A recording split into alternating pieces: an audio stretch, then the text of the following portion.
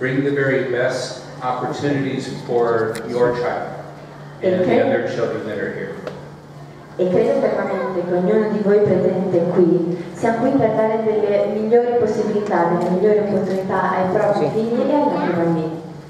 With the goal to help them overcome the challenges that they face and to live very happy, healthy, and productive lives as they grow older. Avendo sempre a mente come obiettivo quello di aiutarli a superare le loro difficoltà ed aiutarli a crescere. So today I'm going to share with you how music is something that can tap into the capacity to better your children's lives as well as your own. E oggi vi mostrerò come la musica può influenzare le capacità di questi bambini. So the first question we have to ask ourselves is, what is the human brain capable of? La prima domanda che ci troviamo a porci oggi è: di che cosa è capace il cervello umano? Do you know the answer? Sapete la risposta? Anybody? Nessuno di voi? Even the world's top neuroscientists cannot answer this question. Nemmeno i migliori neuroscienziati del mondo possono in realtà darci una risposta. We know so little about the brain. We're still in our infancy in our understanding. Conosciamo così poche cose sul cervello, siamo ancora in uno stato infantile di conoscenza di questo organo. The brain is very complex and has multiple functions. Il cervello è molto complesso da svariate funzioni, Many of which can be affected and improved with specialized music. molte delle quali possono essere influenzate e migliorate con l'uso della musica. So, every animal you can think of, mammals, birds, reptiles, amphibians, has a brain. Ogni animale di cui potete immaginare, il quale potete immaginare che siano mammiferi, rettili, uccelli, ha un cervello, But the human brain is unique. ma il cervello umano è unico. Although it's not the largest brain, Nonostante non sia quello di dimensioni maggiori, it gives us the power to speak, to imagine, and to solve problems. ci dà la possibilità, ci dà il potere di parlare, di immaginare e di risolvere problemi. It's truly an amazing organ. È davvero un organo speciale. And the brain performs an incredible number of tasks. E il cervello riesce a fare un numero incredibile di compiti. It controls body temperature, blood pressure, heart rate, and breathing. Controlla la temperatura corporea, la pressione del sangue, il battito cardiaco, la respirazione. These are all subcortical and unconscious processes we don't have to think about to happen. E questi sono soltanto i processi subcortecciali e inconsci che il cervello fa. It accepts the flood of information that come through our senses, smells, tastes, sights, sounds, touch, and it allows us to understand what they mean. Processa tutte le informazioni che noi riusciamo a capire con i nostri sensi, la vista, l'udito, il tatto, il gusto, e ci aiuta a dare loro un significato. It handles physical movement, the ability to stand, to talk, to walk. Gestisce movimenti, come noi stiamo in piedi, come ci muoviamo, come gesticoliamo. It lets you think, it lets you dream, and it allows you to experience emotion.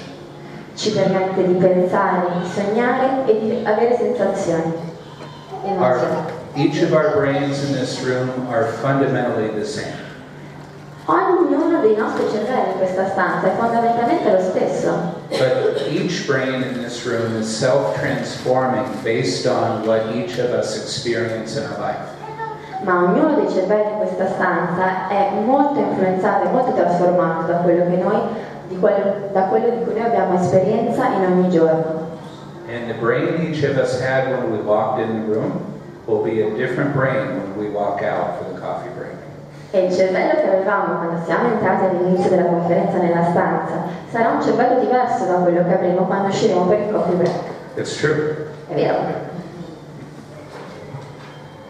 Has anyone ever heard the phrase neurons that fire together wire together? Avete mai sentito la frase i neuroni che scoppiettano insieme legano tra di loro? So the persistent activities that we engage in, whether positive or negative, induce lasting changes within our brains. Ogni attività nella quale noi ci cimentiamo ogni giorno comporta dei cambiamenti nel nostro cervello. And this is due to the brain's neuroplasticity. E questa è a causa della neuroplasticità cerebrale. So changes in our neuronal connections, in our synapses, due to environmental experiences. Quindi induce dei cambiamenti a livello neuronale e nelle sinapsi a causa di ciò che noi viviamo nella vita di tutti i giorni.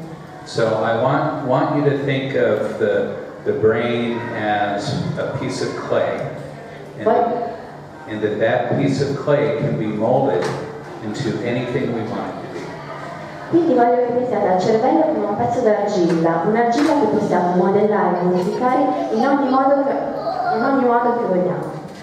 So now let's touch on some of the common characteristics of chromosome 18 anomalies. Ora passiamo ad analizzare alcune situazioni comuni nelle persone affette da sindrome del cromosoma 18. And before I do, I want to say that each of you are the experts on this topic, not me. E vorrei precisare che in questo campo siete voi gli esperti, non io. But there are some generalizations, right? We know that there are very specific anomalies associated with chromosome 18. Ma ci sono dei tratti generali nelle specifiche anomalie che possiamo reindirizzare al cromosoma 18.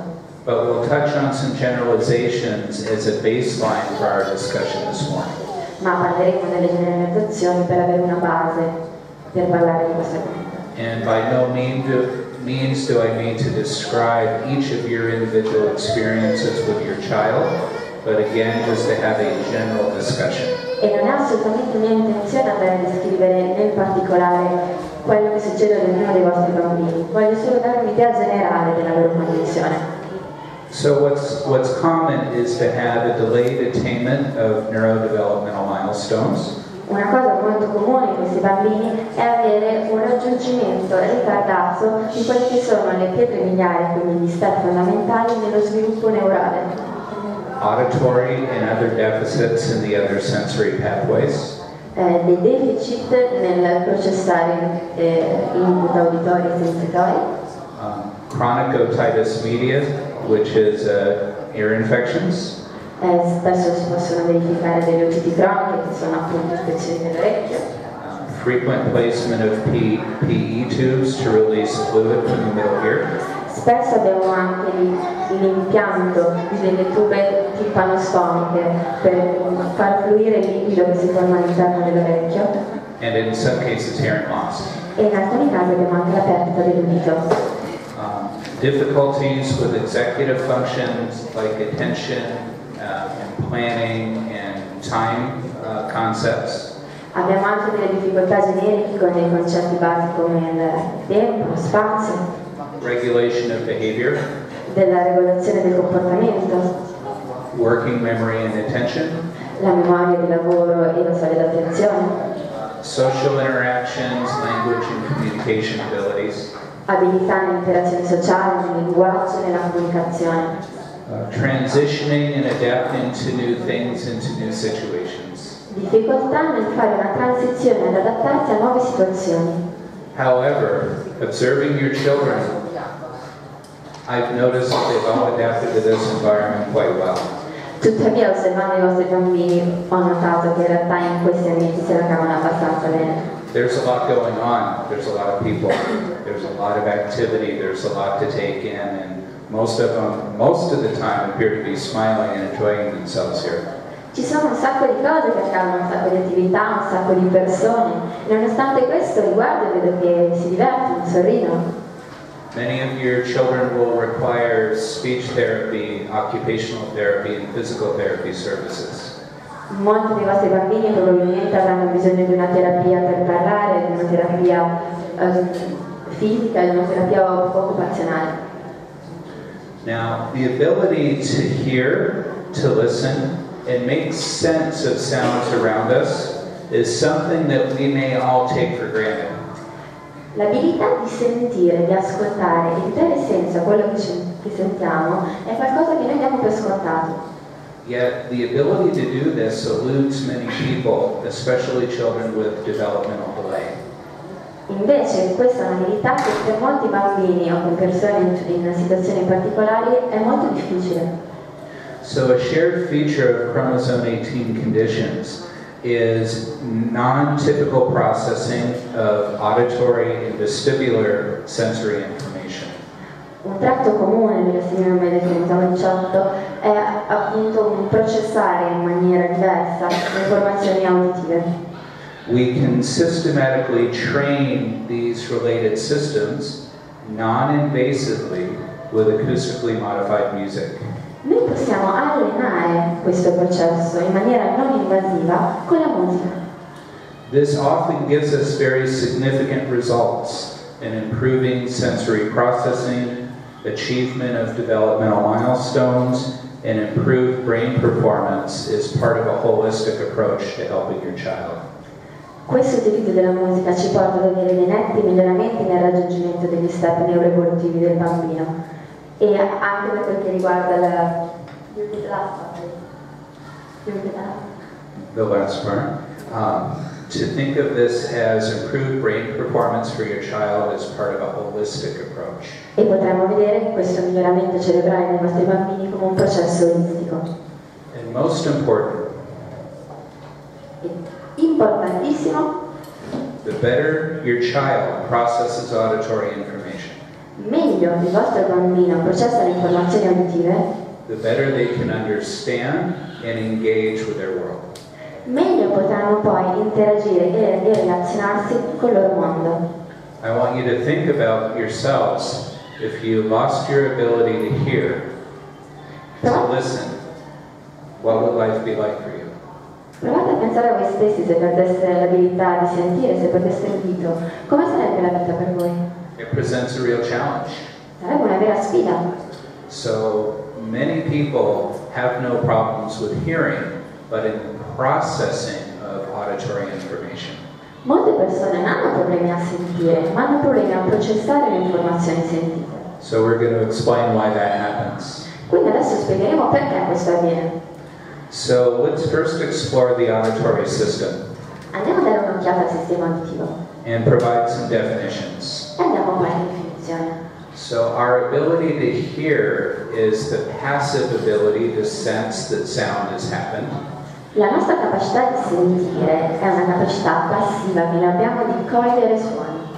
And to listen is active, to consciously attend to the sounds we want to hear and block out the sounds we don't wish to hear. Ascoltare invece diverso, non è come sentire, è un processo attivo perché noi deliberatamente scegliamo quali stimoli uditivi bloccare e quali invece processare. So I want you just to listen for a moment Quindi ascoltate per un secondo and observe what you hear in your environment. e ascoltate quel che sentite nel vostro ambiente. Children, Bambini, fluorescent lights, luci fluorescenti, al neon, the fan from the projector. la ventola del proiettore. Yet as I'm speaking and you're focusing on listening to me, you unconsciously filter that out. Ma mentre voi ascoltate me e ascoltate la mia voce, a livello inconscio state bloccando tutti questi altri suoni che abbiamo appena elencato.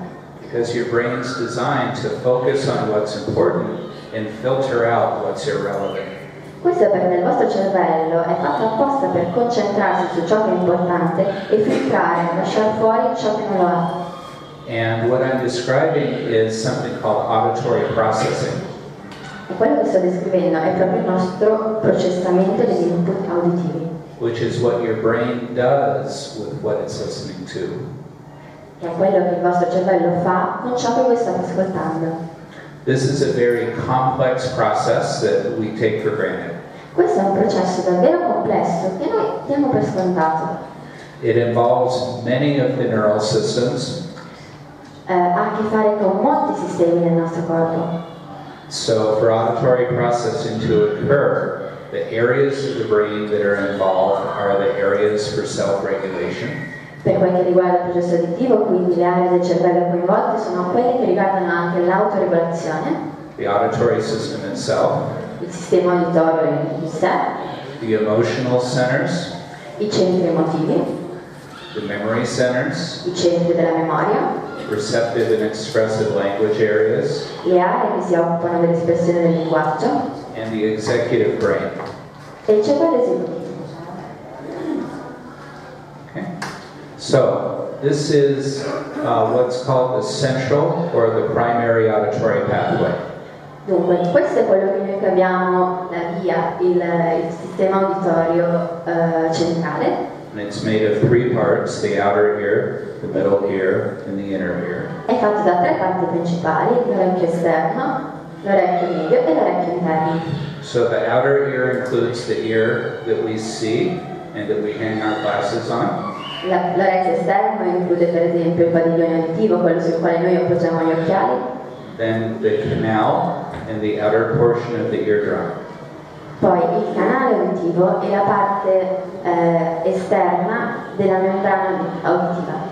I want you to think of this like a satellite dish.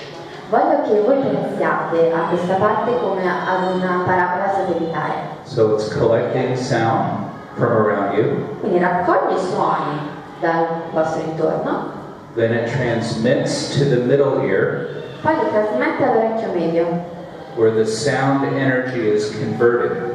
dove l'energia sonora è convertita. And what this middle ear does is it allows us to listen. E quello che questo orecchio medio fa è che ci permette di ascoltare. So the brain regulates the muscles in the little bones that are in this middle ear. Quindi il nostro cervello regola tutte le ossicine che si trovano all'interno dell'orecchio medio, So that you can focus on my voice and block out the children at the same time. così che voi allo stesso tempo possiate concentrarvi sulla mia voce e bloccare il suono dei bambini qua fuori. So it's a very, very sensitive system. È un sistema veramente, veramente sensibile. The inner ear is where the magic starts to happen. L'orecchio interno è dove la magia avviene. So you have 2 organs, the organ of balance and the organ of hearing. Quindi abbiamo 2 organi, l'organo dell'equilibrio e l'organo per ascoltare. The organ of hearing is called the cochlea, and it's small in the size of a marble. E l'organo per sentire è chiamato coclea ed è molto piccolo, grande quanto un sassetto. And it's responsible for analyzing all of the sound frequencies that you hear in your environment. Ed è responsabile per analizzare tutte le frequenze sonore che noi sentiamo all'interno del nostro ambiente. And the vestibular system is the motion sensor responsible for keeping your posture, allowing for balance, and to have eye coordination and muscle movements. Il sistema vestibolare invece è quello responsabile per il mantenimento della nostra postura, dell'equilibrio, della coordinazione occhio-mano. And this is a very complex system. È un sistema davvero complesso. The diagram that you see here shows the pathway of sound from the cochlea up to the cortex of the brain. Il diagramma che vedete qua mostra il viaggio che fanno stimoli dalla coclea al cervello. You remember yesterday Dr. Mascatoba was talking about the importance of subcortical processing compared to cortical processing? Vi ricordate che ieri la dottoressa Mascutova parlava dell'importanza dei processi subcerebrali rispetto a quella dei processi cerebrali? The complexity of the auditory system is all subcortical. La complessità del sistema uditivo è tutta a livello di subcorteccia. So starting in the brainstem is the most important area. Parte nel tronco encefalico, che è la parte più importante. Because this brainstem is where we integrate the external senses and the internal senses. Perché questa è la parte in cui noi mettiamo in trasmissione gli input esterni con quelli interni del corpo. It controls our arousal levels in our sleep-wake cycles. Controlla i nostri livelli di eccitamento, per esempio i nostri livelli di sonno. So it's the foundation of our children's self-regulation abilities. È quindi la base, la fondamenta dei processi di autoregolazione dei nostri bambini. The structures within the brainstem can be shaped and modified by the right sounds. Le strutture all'interno del corpo encefalico possono però essere modificate attraverso specializzati tipi di musica. And I'll share some science about this a little later. E vi mostrerò dei dati scientifici riguardanti questi poco più avanti. It's also important to understand that sound does not just affect our auditory and our balance systems. È anche importante capire però che il suono non ha effetti soltanto sul nostro sistema uditivo e di mantenimento dell'equilibrio. So I showed you one pathway, which was the classical auditory pathway. Io vi ho mostrato solo un modo che ha di influire, quindi il modo classico. There are branches off of this pathway to other neural areas. Ci sono molte branche però che si sviluppano da questo primo dia. The non-classical pathway, which goes to the limbic brain into the cerebellum. Per esempio il sistema auditorio non classico che va dal sistema limbico al cervelletto. To the autonomic nervous system to regulate fight or flight responses. Poi abbiamo per esempio il sistema autonomo nervoso. The enteric nervous system to regulate the brain-gut connection. Poi abbiamo il sistema nervoso enterico che regola le connessioni del cervello con la parte bassa del corpo. The vestibular system for balance and postural control. Il sistema vestibolare che riguarda la postura e l'equilibrio. And connects with our musical brain. E la connessione con il cervello musicale. Do you know what part of the brain is musical? Sapete qual è la parte musicale del cervello? Everywhere. Tutto il cervello. It's true. È vero. Neuroscience has taught this through functional brain imaging. We can study how the brain reacts to music in real time.